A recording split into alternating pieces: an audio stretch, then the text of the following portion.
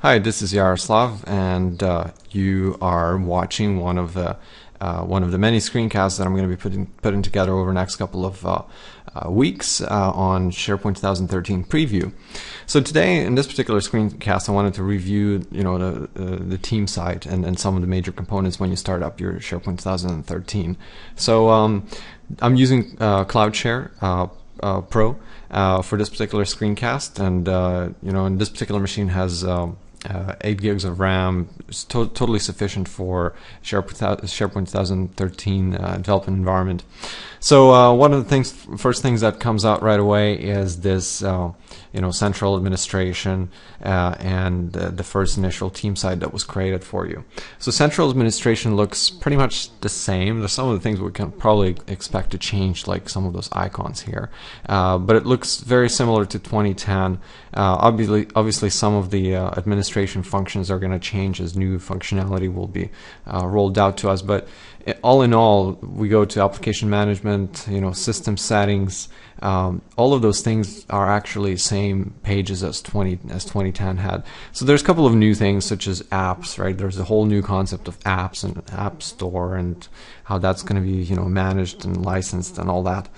So one of the biggest complaints that was out there is that central administration is not really the same thing as regular SharePoint sites. So folks were complaining about the fact that they can't customize the page and stuff like that. So your wishes are now granted. So now you've got browse and a page view where you can edit the page and customize things and stuff like that. So some of the out-of-the-box collaboration capability has been added to central administration.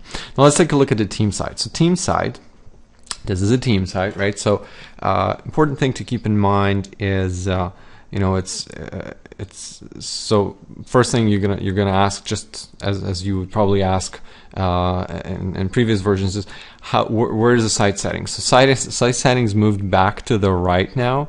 It's not the focal point of the whole site anymore, and it's this little icon here, right? So right beside your name, there's this icon where you can add a page and add an app. So important thing is that everything is an app right now. So lists and libraries, former lists and libraries are now apps, right? So when you want to add, let's say a calendar, right? It's no longer considered a list. It's an app, right? It's a calendar app.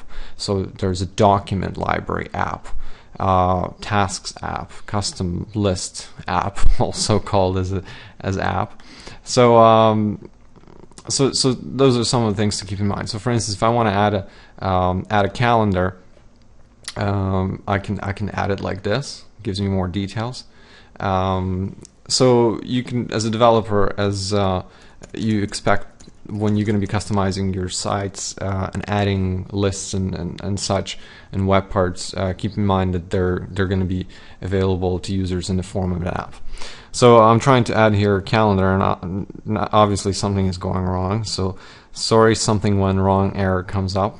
So I guess I'm going to go back to my team site and try to do some other functionality, like editing this particular team site page. So it's again the same sort of loose wiki editing format is preserved here. I can basically edit and add content wherever I feel like, right? This is really a wiki page. When I'm ready, I just click save and close. Some of the other things here is the full screen or the tablet view, which basically gets rid of all the extraneous content. And it's actually a pretty cool feature, because I remember lots of my clients asked for sort of give them more of a tablet look and feel, and that's started being more apparent in the past year or so. A lot more people were getting tablets and trying to use SharePoint on their tablet, and there's just too many menus that were like, in here it's not a big deal that this takes half of your screen or a quarter of your screen, right? But if I'm using really a tablet, this is really half of my screen. So by there's this feature available, or focus on content feature, that allows you kind of to get rid of all the extraneous stuff and just focus on content. So one of the other things that I wanted to also point out is the whole usability around document sharing and adding a document has been a little bit improved. So here I have an ability to add a document right from my file system. But one of the things that I can do also, and that's something that I've been asked before by multiple users, is how do you easily just drag and drop stuff? So it's like this now. So very easy, you just drag and drop. If you've seen, this particular functionality is available in Dropbox. And what's good about it is that really without any effort, I can just drag and drop multiple documents here. So I don't have to worry about clicking upload multiple and going to the ribbon. So the ribbon is still here, right? You can probably see the rumors that ribbon is going to be gone are gone because ribbon is still here, right? But it's lesser of a focus on a ribbon. So, which is actually a pretty smart move if you think about users, just apart from just cutting off the functionality, like the start menu on the Windows 2012 server is completely cut off. Rather than cutting off the functionality, I'd much rather prefer refocus to something else and then give up that functionality gradually, rather than just not have it available. It would be really frustrating. So I'm glad that frustration has been resolved by using that particular approach. So accessing the context menu is not really too apparent. There's this 3 dots here where you can just access the content menu of the particular item, and that's it gives you some of the basic capabilities here. We'll talk about some of those later on in the next screencast, but you click on more again and it gives you standard things like editing properties and stuff like that, and basically similar sort of cleaner UI, very much like actual Office. So that's pretty much what I wanted to show you around some of the basic functionality of the site. As you can see, there's a lot more shortcuts right on the home page here for the team site. You can use that, or you can use the site actions menu.